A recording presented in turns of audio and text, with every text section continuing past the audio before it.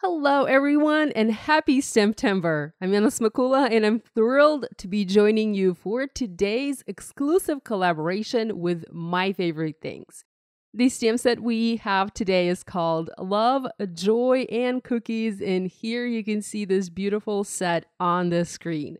It features a fireplace, several critters holding shaped cookies, and several sentiments, perfect for some quick and easy holiday card making. So let's go ahead and start working on our card. Here I have a mini Misty stamping tool. I have a sheet of Nina Solar White 80-pound cardstock, and I'm going to stamp two images for my card. So I want to have a fireplace and then a critter sitting next to the fireplace eating that delicious Christmas cookie.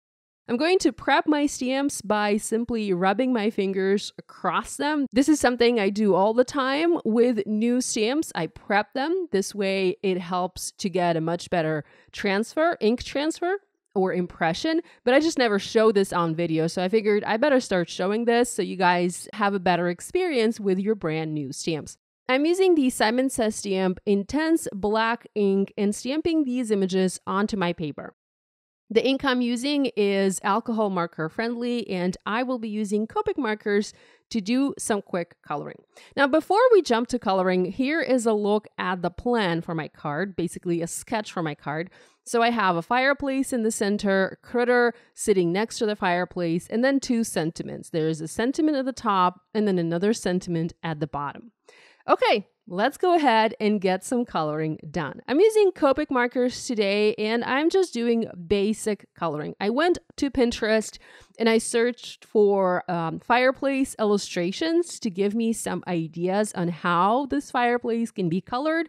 And I went to the My Favorite Things Instagram page and I looked at examples of how their critters are colored to give me a better idea of how I can color my critter from my card. So here I'm using Copic markers, and I started with reds to color the fire. I will also use yellow for the reds. I'm using R27 and then R24. For the yellows, I'm using Y19 and also Y15 color to add just a little bit of color variation. I'm not doing anything special or anything fancy. This is just some basic two-tone or two-shade coloring. Next, I'm going to color the space behind the fire, and I want this space to be red. So here I'm coming in with my darker red Copics. This is R39, and I'm using this to saturate the entire area behind my fire. So I'm making this a deep saturated red color. Next, I'm using R89 to add darker red around the edges just to create some depth and perspective here. This particular red wasn't dark enough, and I figured I needed to add more depth with a gray marker, and you'll see me do that later in this video. Next, I'm using brown markers to color the firewood. I'm using E33 and E31, and I will use these exact colors to color the wooden parts of my fireplace. Here, I'm starting with the E37. This is my darkest brown. Then coming in with the E33. It's the exact same color that I just used. And then E31, again, the exact same color that I just used to color the bottom part of my fireplace brown.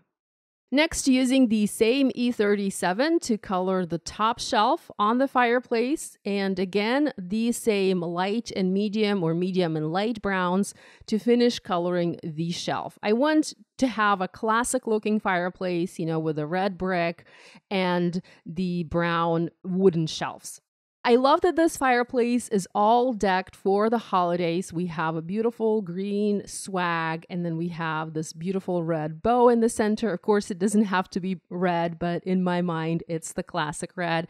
So again, I use the same red markers as I did before to color the bow. And now I'm coming in with a YG67. This is like my classic go-to green, YG17, and I'll also use YG03 to color the greenery on my fireplace. We have the nice red and green color combination, perfect for a traditional looking Christmas card. Next, it's time to color the space between the bricks. And for this, for the plaster, I think it's called plaster, I'm using E51. It's a nice pale brown color or pale flesh color, I would say. And I'm just filling in the gaps between the bricks on this image. For the bricks, I will use the exact same brown markers as I used before. I don't really want to have red brick. I want to have more of a brown red brick color. I guess that's what I'm trying to say. So again, using the same colors, I have E33 and E31, and I'm not blending here really. I'm making sure that there are imperfections, harsh lines between the two colors. I think that just makes the brick look a little bit better and, I don't know, maybe realistic even. Now here I'm coming in with the C9 to add that depth and dimension and perspective to the inside of the fireplace. So it adds nice shadow here. And I'm also using a C7 to sort of blend that shadow a little bit further into the fireplace. Finally, coming in with a C5 and blending that even further inside and even rounding the corners a little bit. Moving on to the critter. For the critter, I'm first starting by coloring the cookie. And of course, I'm coloring the glazed part. Again, using red colors to color that Christmas stocking, starting with the R27 and then using R24 to have a little bit of the color variation. Now, I don't show this on video, but I later come back to the little dots or the little circles on the stocking, and I color those white using a Jelly Roll pen. Next, I'm using E31 to color the cookie itself. I like this color. And C1 to add a little bit of shading to the top part of the cookie. R20 is used to add a little bit of blush to my bunny. And next I'm using W3 and W1 to add a little bit of shading to the bunny and make him look dimensional. I have already colored the holly and the berries that are added to his head, and I use the same colors of Copic markers that I did before for the rest of the coloring. So basically, I'm just trying to make sure I'm not using too many different colors and I'm sticking to the same color combinations and the same markers. There are coordinating dies available for this stamp set if you want to pick them up. I do not have coordinating dies, so I'm doing some fussy cutting here. I do apologize, my camera goes in and out of focus as I'm fussy cutting, but I'm basically using scissors and I'm rotating the image in my hand.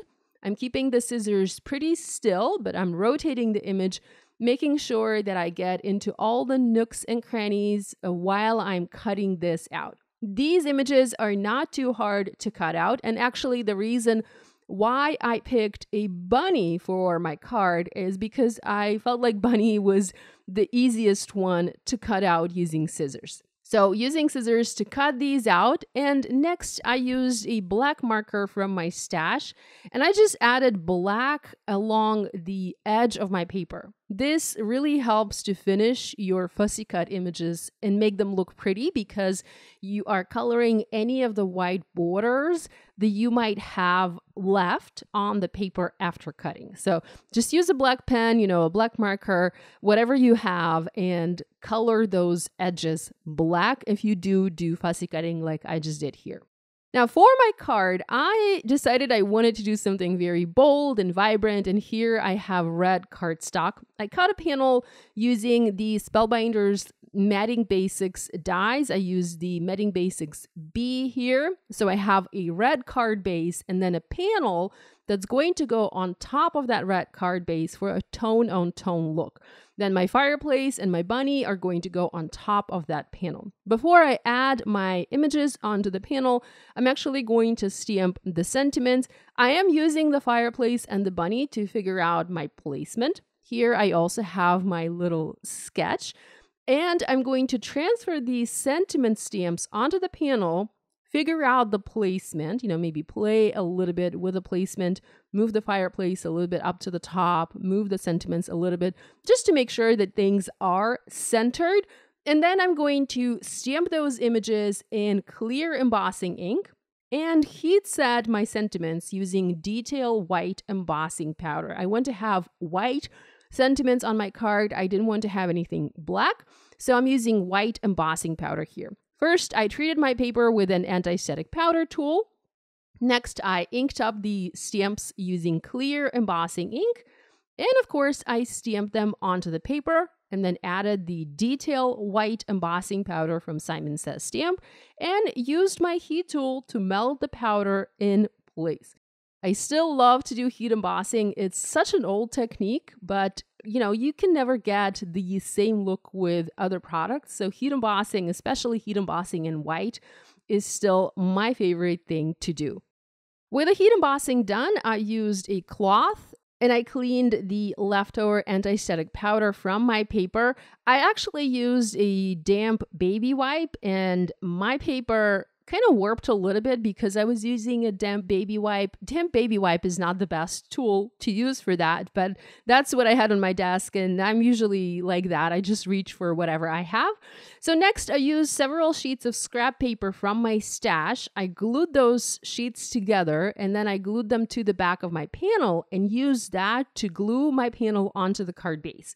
What this did is it helped flatten my panel. It helped flatten the panel from the heat embossing and also from the warping that happened due to me using a damp baby wipe.